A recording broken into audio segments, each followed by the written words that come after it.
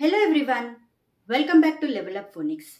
We know that C, K and CK together makes same sound, that is K.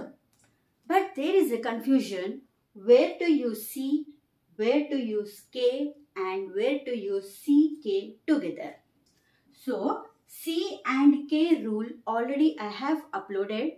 Please do watch the detailed video where to use C and where to use K, the rule of CK.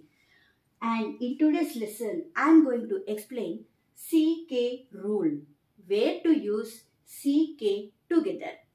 So CK sound is K, K. If you hear K sound after short vowel A, E, I, O, U, these are the vowels. If you hear K sound after these short vowel sounds, you will write CK together. CK is followed by short vowel sound and the word must be one syllable. And syllable video also I have uploaded. Please do watch how to count the syllables.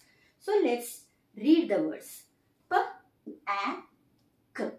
Pack. A is a short vowel sound. After that, we will write CK together. T, I, K. Tick. S, I, K. Sick. Kl, O, K. Clock. O, K. Mock. Fl, O, K. Flock. S, A, K. Sack. A, K. Hack. R, A, K. Rack. P, I, K. Pick.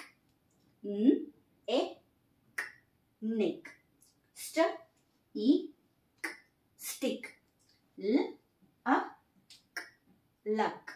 Tr, A, K. Truck. So, if you have observed CK, we wrote just after the short vowel sound in all the words. So this was about CK rule. I hope my videos are helping you. If you feel so, please like, share and subscribe. See you in the next lesson. Bye bye.